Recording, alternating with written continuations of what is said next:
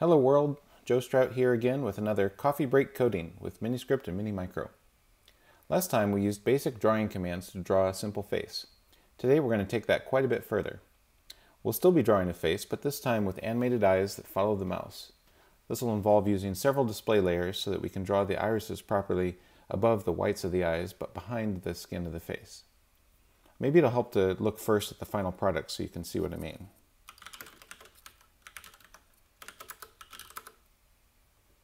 Here's what we're making.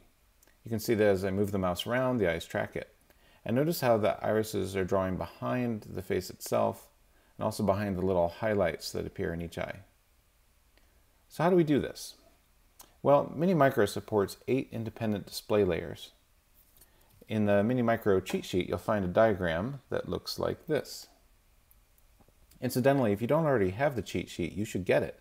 It tells you just about everything there is to know about Minimicro and Miniscript in only 4 pages. I'll put a link to it in the description below. So on the second page of this cheat sheet, you'll find this diagram, which shows the 8 display layers arranged with display 0 in the front and display 7 in the back. There are a number of different display types, such as pixel, sprite, and text. And this diagram shows the default configuration. We're going to change this just a little, configuring display 2 to also be a pixel display.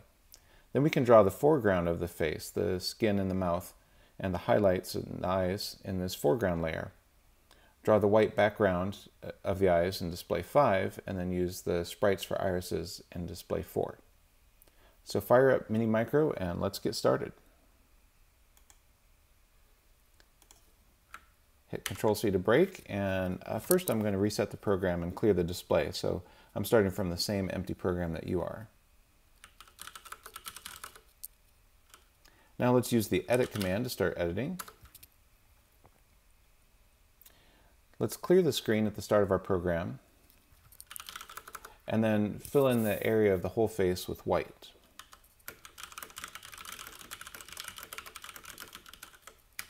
Lines that start with a // are comments, which are ignored by the computer but helpful to us humans. And on the fillRect command, the 4 numbers it needs are left, bottom, width, and height. And then optionally a color. Now to test what we have so far, we can click this Run button, or we can just hit F5. I tend to use F5 because my hands are already on the keyboard. Okay, so you can see that we filled the entire area of the face with white, which is more than we need. It's only going to be visible where the eyes are. But that's fine. There's no harm in drawing more than we need, and it'll allow us to move the eyes around a bit without worrying about the black background showing through where the eyes should be. Now let's set up the foreground layer on display 2 and start drawing the face. Let's see, set the foreground layer.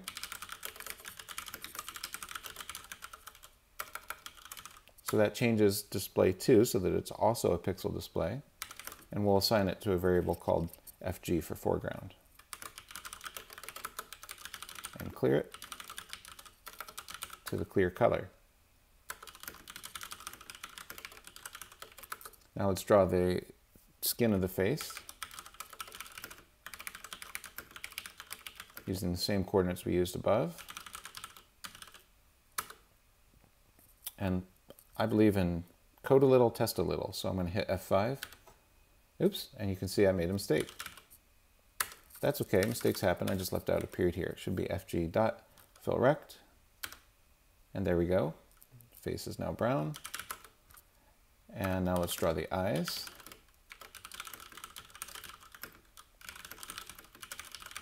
Remember, this is just a comment for us humans. I'll use a couple of variables to keep track of where the eyes are, just as we did in the first program.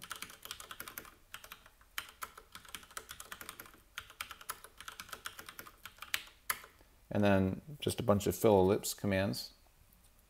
I'm not going to dwell too much on the drawing commands today because we covered those last time. But if you're watching this video first and you're confused about fillRect, fill ellipse, and colors and so on, you might go back and watch the previous video.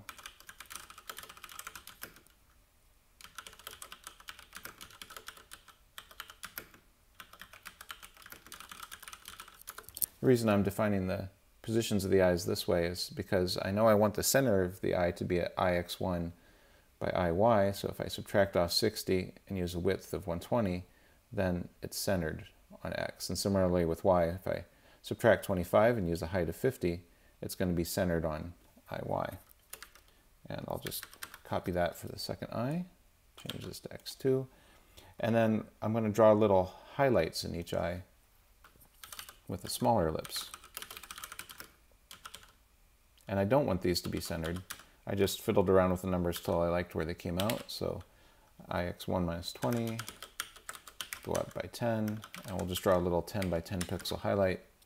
And to get the color, none of the built-in colors like color clear and color brown and color white are quite appropriate for the highlights because I want them to be a translucent white. So I'm going to use insert color, and I can pick, you know, any of the standard colors here, but I can also just adjust these sliders. I'm going to turn the alpha down. You can see alpha is how transparent the color is. I don't want it to be super transparent. I want it to be, I don't know, maybe something like this. Click insert, and then again I'll copy and paste this line and do the same thing for IX2. Okay, hit F5 to test. There's our eyes.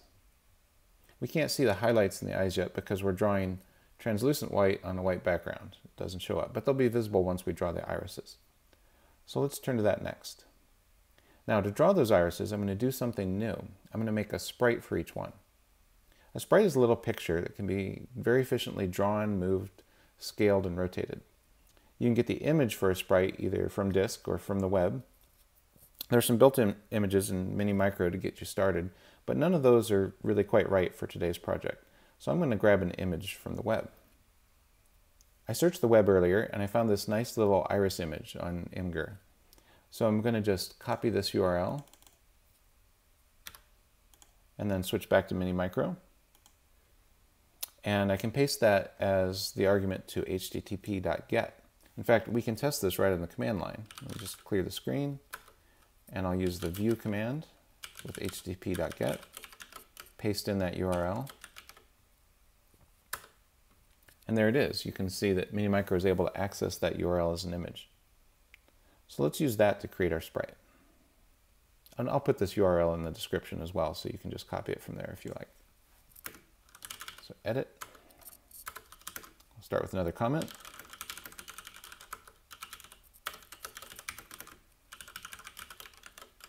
So this time, instead of using view, I am getting an image from the web and I'm assigning it to this variable called the iris image, so I can refer to it in the code that follows.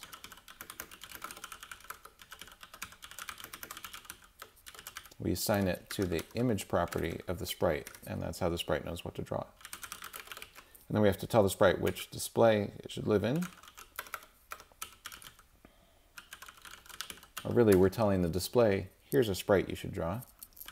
Tell it where it should draw.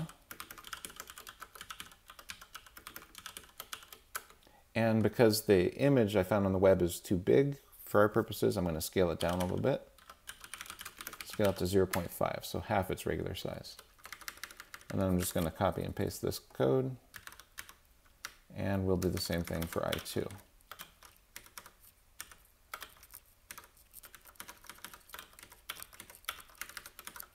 X2.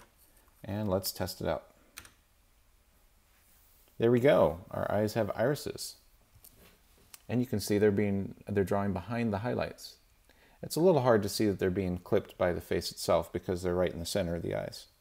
So let's make them move around and follow the mouse. Now we're going to define a function that points just one eye at the mouse, and then we can call that function for each eye. So it's a function that will take an eye sprite and an X and Y location where it should be centered. It'll calculate the difference between the mouse position and that position. Calculate the distance to the mouse. Dx squared plus dy squared, take the square root, and that's the distance. And then we'll just divide the difference between, well, let me type it first and then explain it.